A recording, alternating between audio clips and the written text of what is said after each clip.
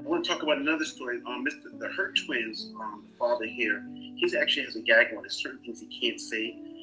He had a case where him and his significant other were together, raising a child together. He had a social media platform where he had millions of followers, like he has now, that followed the children. They were twins, so the twins do a lot of cute things. I actually flew to Maryland in support of him, and a story came out on WUSA, Maryland, Washington, D.C., with Mr. Larry Miller. Did a fine job reporting the case about a week ago. It aired in Washington, D.C., metro area, Maryland area.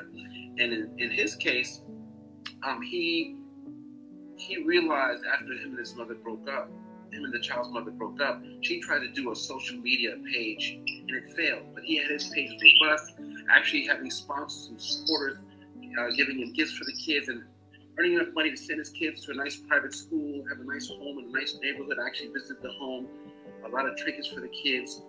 And then he realized the mother was under those abusive situations because the kids complained. So he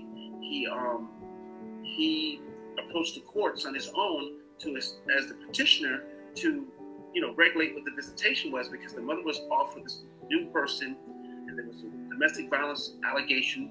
He had police reports showing that the mother was being abused by this other individual, and then the guardian ad litem was appointed by the court. When the guardian ad litem went to investigate, we don't know how much they investigated the mother, but we know they came to the dad's house. And the first thing she pointed out, how can you afford a Land Rover?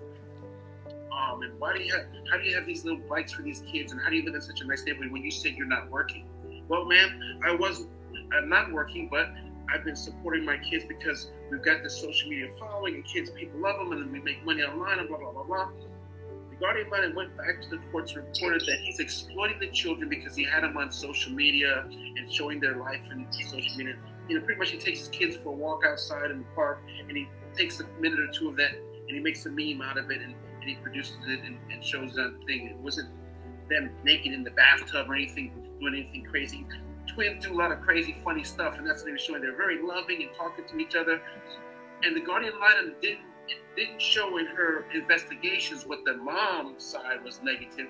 She just showed her rendition of him exploiting the children, making money off the kids, and had him reduced to 1 hour a week when he was the primary caretaker for the mom prior to this situation. He's the one that filed the petition. There was never a false allegation against him, never a domestic violence charge from the mom, but the guardian ad litem kind of threw him under the bus because of a personality thing or what have you. And it's just incredible. And then now he went up for a review, and the judge renewed it for another 90 days, where he only gets to see his kid once. And the problem is, when he goes to this center in front of these other strangers, see his kid, he says to his kid, "Are you praying? Are you saying your prayers?" He's a Christian man. And the counselor there said, "Oh, you can't ask him that question. Dad, when are we going to be coming home? We'll just pray about it, son, and you'll be able to come home soon. You can't ask him that. You can't say that to them." Like, he's the parent. How are you eating? Are you eating food? Are your glasses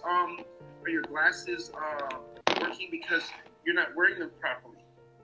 When did you go for a last eye exam? You're not allowed to ask him those questions. These are normal parent questions. Like, what did you eat for dinner last Tuesday?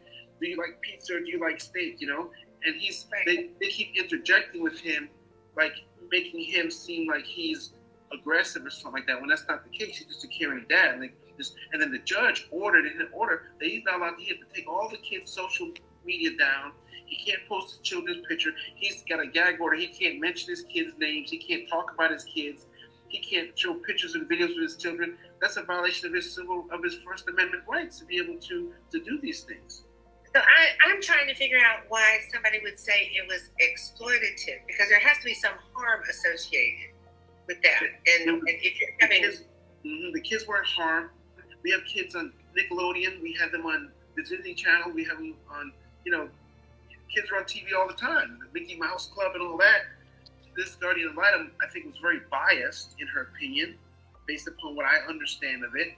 From what I've seen, I've actually traveled to Maryland to be in the home. I stayed the night in his home, had just met him. He's not, and went there a few months back to witness what was going on there. The kids weren't there because they're obviously with the mom. But from what I saw in the household, from the habits I've seen him with in that interaction, plus the course we've been on this 54 weeks, we're a year in. I meant Mr. Hurt. Wow. And I don't see anything wrong with him as an individual. Why he should have equal time with his children.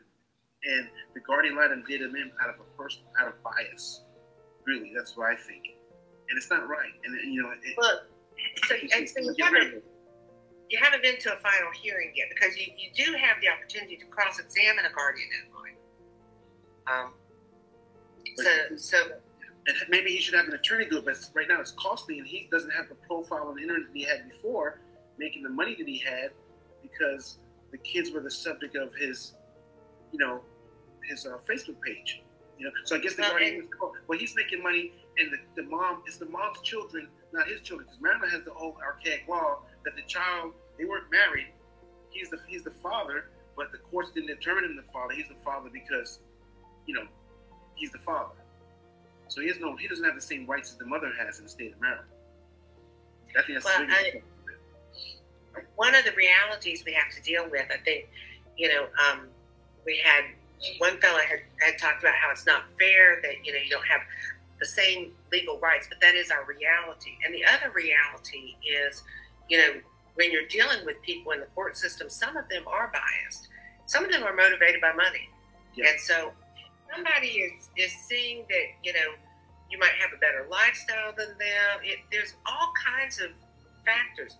But I would say that, if you've got a guardian ad litem involved, be aware that you got to pay them, because they are working for the money. And if some guardians don't get paid, that could be bad news for you.